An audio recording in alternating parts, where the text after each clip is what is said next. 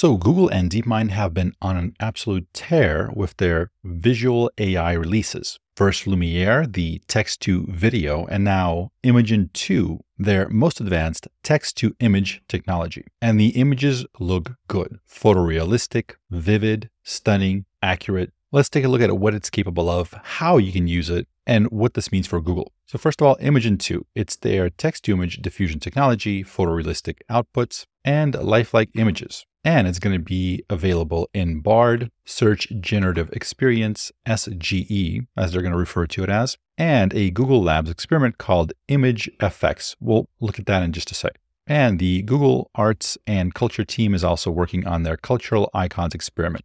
And developers will have access to Imagen API in the cloud. We'll go back and dive deep into every single one of those. Here's an example of a text and the image it produces. The prompt is a long-haired miniature dachshund on a couch. Next, we have a jellyfish on a black background and a small canvas oil painting of an orange on a chopping board. Light is passing through orange segments, casting an orange light across part of the chopping board. There's a blue and white cloth in the background, caustics, bounce light, expressive brushstrokes, which I gotta say, like this really feels like there's light passing through the orange slice and it's sort of shining here on whatever this is. They're saying this is the chopping board. That is very detailed. That's a very true interpretation of prompt to image. And so they're saying that they have improved image caption understanding, and they're adding further descriptions to image captions for the Imagen 2's training set. And here's some details about how well it can understand these images. So for example, this prompt is, soft purl the streams, the birds renew their notes, and through the air their mingled music floats. Here's a passage out of Moby Dick. Consider the subtleness of the sea, how its most dreaded creatures glide underwater,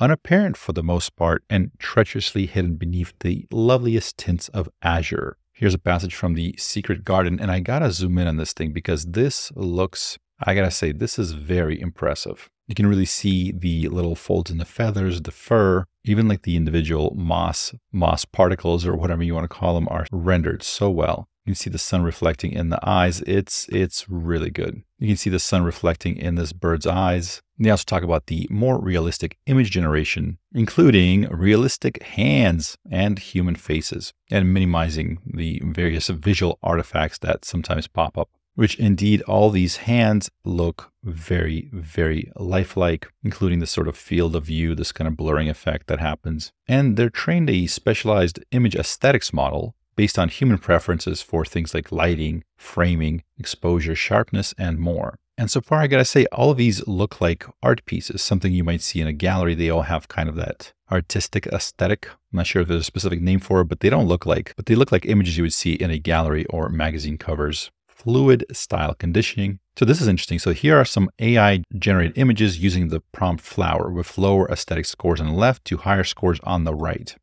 So these would be sort of, to the human eye, the least sort of attractive. And yeah, I mean, these do seem kind of blah. This may be a little bit better, some color contrast, etc. Nicer. And here is what's supposed to be the best one. And certainly, yeah, I gotta say, compared to this, yeah, I mean, this looks much more appealing. Here's an image I made earlier. It says, please hit the thumbs up button so we can feed our robot. So hit thumbs up if you like it.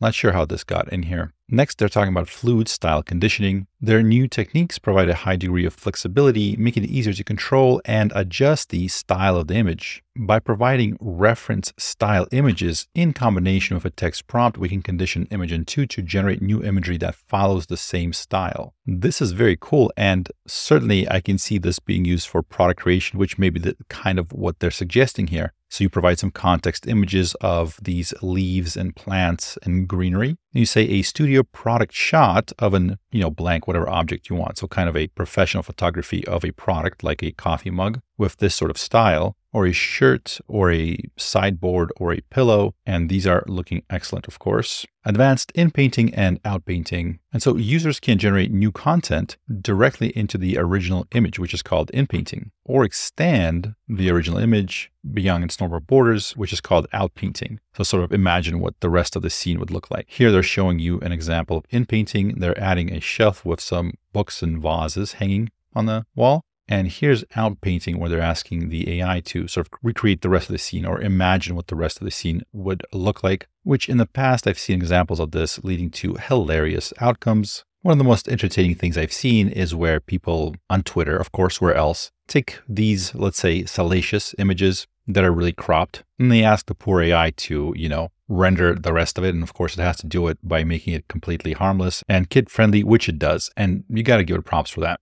But as with a lot of this, the thing that we really want to know is like, are those images a good representation of what it does, or are those like just the best of the highlight reel? So let's find out for ourselves. I'll link everything down below. So this is ImageFX, and they have multiple things here like music effects and text effects, which we have to take a look at music effects at the end. Be curious to see how well they do that, but let's sign in. And so here's how that looks like. At the bottom here, it looks like we have some sort of themes we can apply, like photorealistic, 35mm film, minimal, sketchy, handmade. Let's start with rat praying with folded hands. I really love how they try to adapt hands, animal hands holding objects or doing human-like things with them.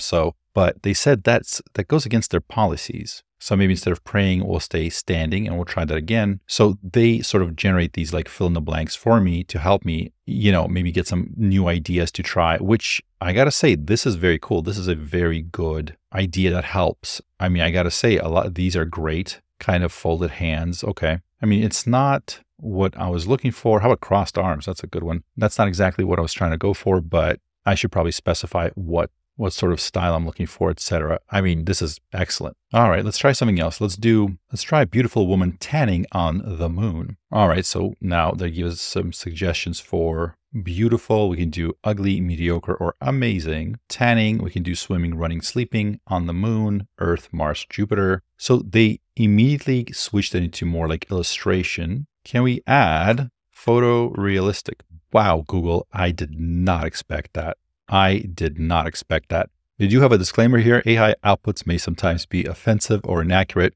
I'm going to go ahead and download that one, but I'm going to guess Google does not want stuff like this generated. Let's try a different one. First-person shooter game in the style of Van Gogh. All right, so this goes against their policies, probably because of the first-person shooter game. How about first-person perspective game?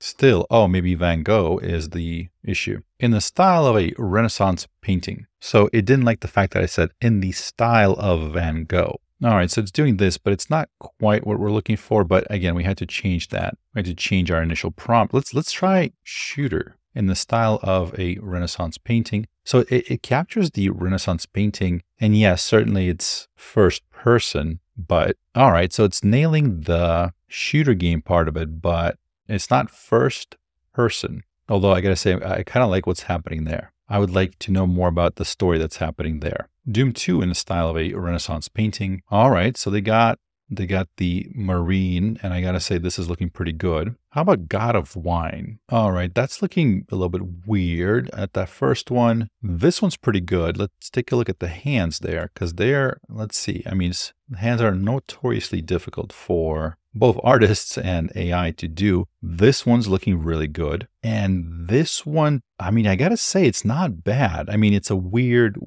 hand position. He's kind of got a claw grip on this, whatever this thing, wine chalice or whatever. But I mean, it's not looking horrible, I would say. You can see where all the fingers are kind of, it's not bad. It's weird, but it's not bad. And then we got this and this. Those are good, I gotta say. Anthropomorphic cat holding up a torch inside a dark church. Let's see, we're getting a little bit more specific now. That prompt goes against our policies. Okay, so it doesn't like praying or church or anything of the sort. But the point is, we wanted something that's not well lit, and that's a cool location. So it could be, it could be a dark castle. All right, so it seems cool if that, that is pretty good. Wow. So I'm really liking this. Again, it made the human-like hands here, this hand holding a torch, again, notoriously hard for them to have an animal hand holding something since, they don't have a lot of training data on cats holding torches, but everything else is phenomenal. The lighting is excellent because you can see this is like the main source of light that's falling on the face and on the cloak. But it looks like there's blue light shining from behind and it's falling on the back of the of the head on the back of the cloak and also here on the torch. And everything about this is exactly as I described it. Here's two more, both good, but this first one was the most striking to me. Let's get a little more specific. How about it's a Tonkinese cat? How do you spell Tonkinese? All right, let's see if they can do a Tonkinese cat. Because those have a very specific look, and I gotta say, it's kind of nailing it. This one's looking a little bit weird, but this, again, I think really good. It automatically assumed it's, wearing armor because of the torch in the castle. So it's kind of putting in it's in the right sort of time period, right? It's not wearing like a spacesuit, which is good. And how about that Tonkinese cat? Now it's going to have shiny teeth. Okay, now it got weird, but it's still very, very close. Let's take out the teeth. Let's try techno-punk. How about a techno-punk mining gnome? Discovering a prized gem inside a mine. So that's pretty good. The gem is kind of floating there. Here he's holding it. Here it's shining. These are very good.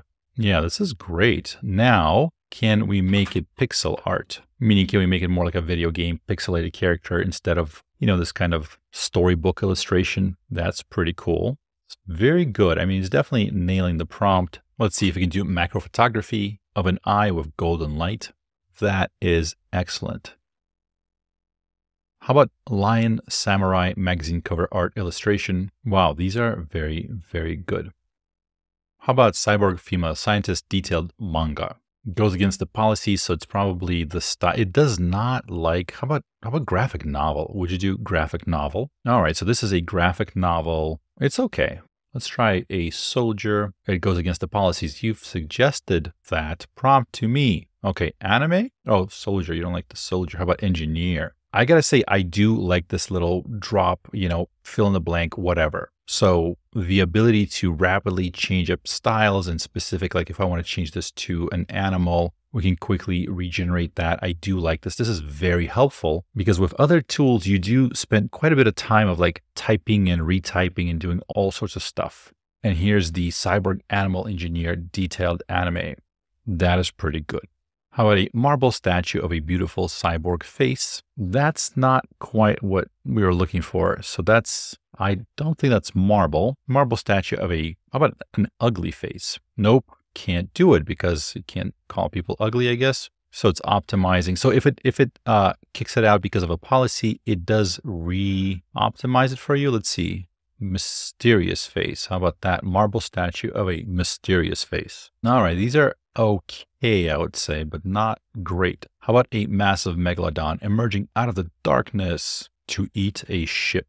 All right, so, well, this ship appears to be underwater. I mean, this is cool, but it doesn't really make sense. The ship should be on top of the water. How about Oracle fantasy setting, demonic eyes, heavy brushstrokes? That is pretty cool. So I would say, so Oracle, so it's got the third eye, fantasy setting, heavy brushstrokes. I like it. Brain diagram in the style of Renaissance. There's one, what is happening here? I mean, I like it. I just don't know what it is. Kind of a simple one. And this, so this is okay, I would say. So here's a prompt that I did in Midjourney. This is what the Midjourney result was. So I'll put something very similar. I have to change the last part to famous artist, adorable Sphinx cat baby with large glossy blue eyes and calligraphy tattoos, photographed by famous artist. That is much better than I thought it would be. I feel like it's not quite the same level as Midjourney, but this is a hard prompt, right? Because you have tattoos, calligraphy, right? So you got writing. You have tattoos. You also have a Sphinx cat, which is incredibly difficult to draw. Bright blue eyes. I mean, I got to give it credit. It's excellent. I feel like Midjourney is slightly better, just more detailed, more stuff going on. But these are hard to do. New York sun setting between buildings. So apparently that's against the policies. And I can't possibly tell what they have a problem with here other than New York. I guess it's Google, so maybe San Francisco. Is that better? Wow. Okay, so New York, not appropriate, but San Francisco is okay. All right. Again, I'm making jokes about some stuff here, but keep in mind, this is brand new. And I got to say, I'm very, very happy that Google is releasing this as soon as it's available. They're not scared of having a few glitches here and there. I would vote for that every single time. I'm so happy that they're doing this, even if it generates, naughty images every once in a while, or the content policy is a little bit off. That's totally okay. One effect I really loved in Midjourney is this thing. So this is kind of, we're saying it's kind of like double exposure that we're using here. So it's a rabbit, but it's also amber and it's sunlight. So it's a combination of an animal with amber-like qualities and sunlight shining through it. Oh, and also it's a rabbit with horns, FYI. A strange creature called the sharp horned rabbit. Double exposure photography, amber 4K high detail. So these used to add stuff like this into Midjourney to make it look better. It's not as relevant anymore. Let's see where this takes us. All right, so it's got the double exposure effect going on. I like it. The rabbit is a normal rabbit. Here's the rabbit with the horns. Here's the rabbit with the double exposure photography, kind of an amber colored rabbit. How about rabbit made of amber? Rabbit made of amber with sunlight shining through. Let's try that. So I think with Midjourney, there's certain prompt engineering you do to make it look the way you want. With Google, I think you're just kind of saying what you want. It's better at capturing exactly what you say, because this, I gotta say, this nails that prompt beautifully. So if you look at this thing, so that's a rabbit. Obviously, it's made out of amber, and it certainly has sunlight shining through. This is phenomenal. Let's see if we can do an assortment of people, 8-bit tech workers in a lineup white background. So we're looking for kind of like, if in a video game you have like a party of characters, like 5 or 6 characters. Yeah, that's pretty good. How about 8-bit tech workers working in a video game office? And here are the results. So one thing that I'm noticing is, and I gotta give Google credit for this, it's a lot more like literal. It takes everything a little bit more literally. Tech workers, pixel art style. So I'm realizing I've been using a certain shorthand with Midjourney to produce the images that I want. So like when I try to tell it to do like 8-bit, kind of that sometimes creates the style that I want. But I guess it's not, exactly 8-bit is what I'm looking for. So here's pixel art style tech workers. Well, it's okay. So here's a Midjourney picture, watercolor painting of a close-up section of a Byzantine mosaic. The scene shows a robot with humanoid face and intricate metalwork surrounded by a halo of golden tesserae. The robot is looking upwards with its hands reaching out as if in prayer or yearning. The mosaic tiles are finely detailed, capturing the rich textures and colors of the Byzantine era. So here are the results. Did we say robots? Shows a robot with a humanoid face. Let's delete everything after robot and see if shortening that helps. So watercolor painting of a close-up section of a Byzantine mosaic. How about just Byzantine mosaic robot? Let's try that. I want to see if it's able to do this sort of object in this style, because it kind of captured the style. Okay, so the robot is, these are pretty cool looking. I gotta say, this one is striking. This thing is weird. That's a cool looking picture. That's a very weird but cool looking picture. How about a up-close shot of a robot hand holding pen? Exquisite detail. Here's a similar sort of prompt from Midjourney. As you can see here, very exquisite detail in the robot hand. It's holding a pen. I guess it's more like coming out of its finger, but it's drawing something. And here's Google's version. This is pretty cool. That is pretty good, I gotta say. How it's holding it is a little bit weird, but although I can see if this is the index finger, that's the thumb, that would be sort of the correct grip, or at least very close to a correct grip. And I got to say, the intricate detail or exquisite detail, I definitely feel like it captured it from the writing and the knuckles and whatever it's writing on. This is excellent. I have to ask it to do a siphonophore cat. I feel like at this point it's almost obligatory. Siphonophores, to people who are not aware, these are real creatures that live in the ocean. They are probably some of the weirdest things alive, I think. They're actually not one creature, but rather a colony of various different creatures that kind of combine together to form one, I guess, entity, you could call it. And oftentimes you have one object that kind of controls the whole thing, or one sort of species of creatures. And then it's like how it like attacks things is like a different set of species. And then its stomach, how it like digests them is like a different one. So it's bizarre. How it consumes its prey is the stuff of nightmares. I'm not going to talk about that here. So here's siphonophore cat, which I don't think any of this. So I would say no on this one. So if you wanted to see what Midjourney does for that, is, this I think is a pretty good representation. Here are more like artistic representations, but I feel like it's just gets a little bit weirder and a little bit closer to the prompt. Although for this one, I did use a little bit of a different one. Let's test that. Let's test that one out. So I found it for cat with long tail with glowing orbs, black background, Unreal Engine. It's not going to like Unreal Engine. I already know it. All right. So still no siphoner for looking things. So one thing that people use AI art for is for character generation. So let's see how well it handles different ethnicities. So let's start with this. Attractive, dark-skinned female mage casting a spell. We're going to do character illustration fantasy. So let's try that. So this is where Midjourney shines and is really good at this. So it says this goes against our policies. All right, let's try to figure out exactly what the issue is. So if we delete the last part, nope. If we change it to light-skinned female, does that help? Nope. Okay, so it's not, it might be that, but literally what we're trying to do, nope. I wish I would give you more, like a hint about what the issue is. Okay, so is that attractive? Okay, so this I think worked. Okay, so female mage casting a spell. Okay, we can work with that. So here's what it gives us. All right, so if we do, let's say Chinese and keep the rest the same, how well that goes against the policies. And changing it to Japanese, for example, nope. How about Caucasian female mage casting a spell? Nope.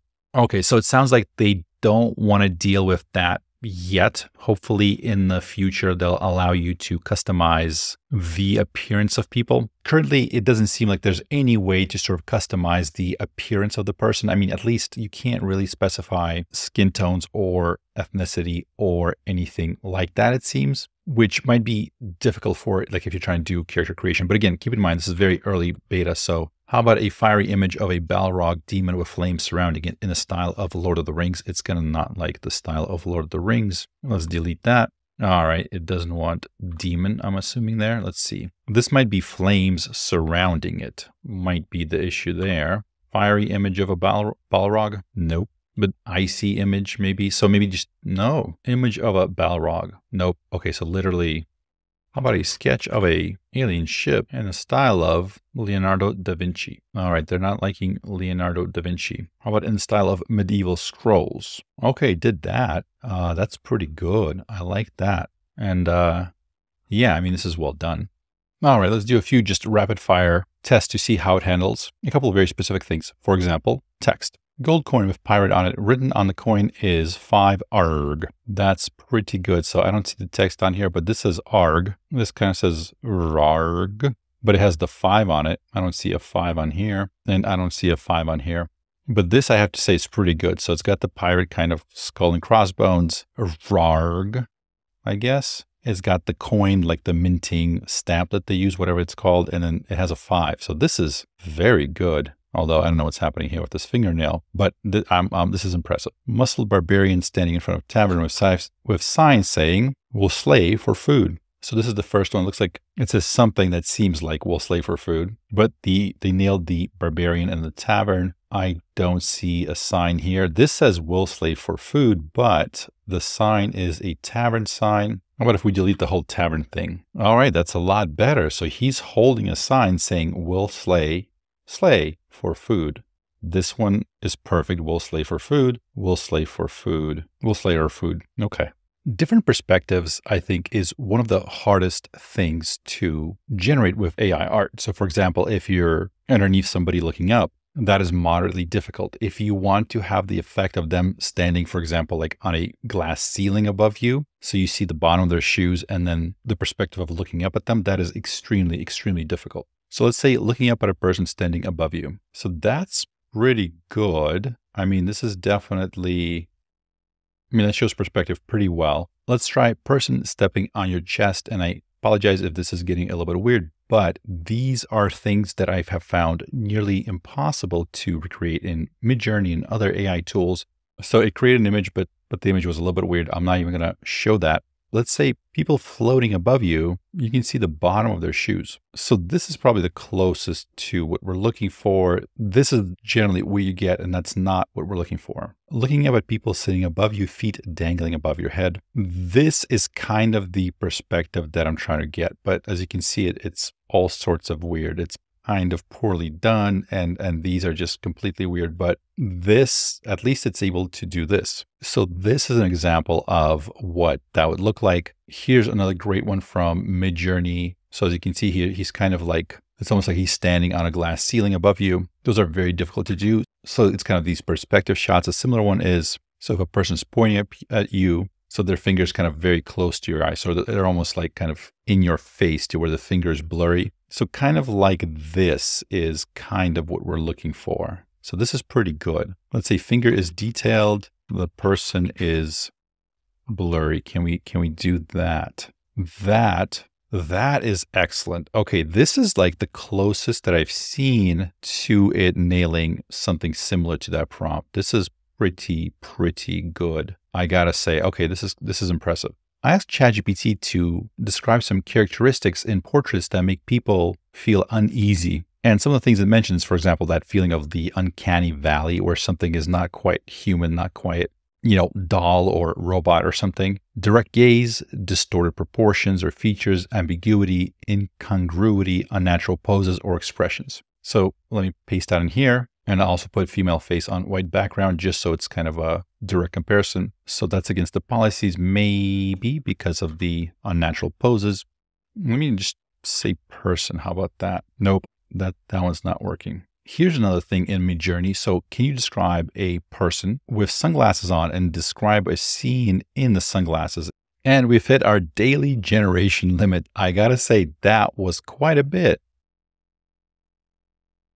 I feel like we've generated, it's gotta be dozens of images. And this is 9, but that was like session 2. So it has a pretty good, limit for a free tool, I would say. So what we were looking at was ImageFX, but this will also be available in Bard. So this is Bard, and you're able to generate the images through here. And here's cultural icons. We can explore, learn, and test your cultural knowledge with the help of Google AI. And here you play little games of AI that are designed to make you learn more stuff by selecting one of these icons. We're not going to go over into it. But the final piece of the puzzle that I think is important to understand is this Imagen API in Vertex AI, which will allow you to generate high quality, high resolution, pleasing images, logo generation, and it's enterprise ready text to image capabilities. So you're able to create product shots, logos, etc. Google has a very neat little video that goes over it. And the important thing here is, of course, the copyright questions. If you're an enterprise and you're using AI art, you don't want to get sued. So Google has a 2-pronged copyright indemnification approach. So basically, they will protect you from getting into legal trouble if you're using this to generate images. With Vertex AI, you can interact with, tune, customize, and embed foundation models into your applications. No ML expertise required. Let's say we want to add a new product to our catalog and handbags are always popular. In Vertex AI, I can simply choose Imagen, our text-to-image foundation model, and I'll go ahead and enter my desired prompt, and ta-da! I now have multiple variations to work with. If I want to tweak the design, I have more power than simple inpainting. Let's change the material to iridescent blue with a scale texture and add a tassel. Typically, we would now create a physical prototype of the bag to take it to market, but we only have a few minutes, so let's use an existing tote bag and show how we can generate creative options with Vertex AI. I took a few pictures of the bag using my phone and was able to fine-tune a model with them. I can now see my handbag literally anywhere. From the Grand Canyon to the beach to the city, with Vertex AI, I can quickly and easily upscale it so it looks consistent on high-resolution displays. As I'm expanding globally, the power of Vertex AI will let me generate text captions for accessibility and localize them into more than 300 languages. So at the end of the day, I got to say, I'm very impressed by, I think I called it Imagen 2 like 50 times in this video. In the video by Google, they referred to it as Imagen 2. So however you pronounce that, I gotta say, I'm very impressed. It has some incredibly great capabilities, great attention to detail. It can do certain things that are just notoriously difficult for other AI models to do. I would say that maybe something like Midjourney can do more artistic stuff, more off-the-cuff stuff. There's less limitations. I found myself constantly running into, the content policies, even though it wasn't quite obvious what the violation was. Mentioning seems like a gender or ethnicity or anything like that was a no-no. It seems like they're very careful about that. Anything to do with religion or anything like that. So they're still working it out. But I gotta say, right out of the gate, as is, this thing is a strong contender. And I think for enterprise people, for big companies, this is the way to go. And we're going to start seeing a lot more AI art or AI images everywhere on e-commerce sites, in stores, etc. All in all, I got to say this is an impressive showing if they keep improving it, if they keep improving the content policy and the image production. But as it is, it's really good. I am very surprised. And obviously, it's just going to keep getting better and better. Thank you for watching. My name is Wes Roth. I'm off to buy myself some Symbol toothpaste. This image really makes me want to buy it. Thank you for watching, and I'll see you next time.